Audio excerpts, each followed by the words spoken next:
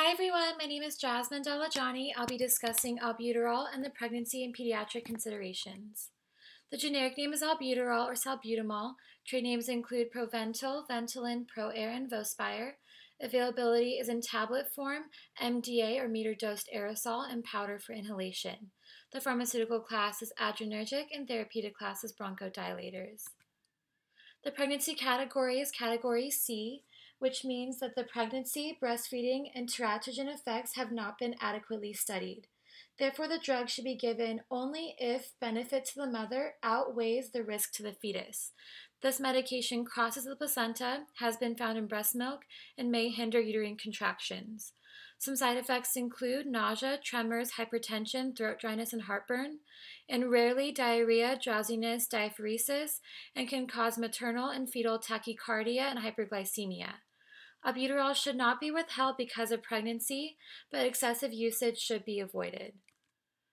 Safety has not been established for children under 5 years of age. This is because their organ systems are very immature, and young patients are highly susceptible to adverse drug reactions. For instance, the blood-brain barrier is not fully developed at birth. Therefore, neonates are especially sensitive to drugs that affect the central nervous system. When they do have adverse drug reactions, it's typically very intense and prolonged. Initial pediatric doses are an approximation. It's very important for nurses to understand that to ensure optimal dosing, doses must be adjusted on the basis of therapeutic outcome, adverse responses, and plasma drug levels. Because these patients are so young, they're vulnerable to effects related to organ system immaturity, and if you give them too high of doses, their growth and development can be affected. Adverse side effects include mood changes, allergic reactions, bronchospasms, hypertension, tachycardia. Other more common side effects include muscle tremors, polyuria, polydipsia, dizziness, headaches, dry mouth, and sore throat.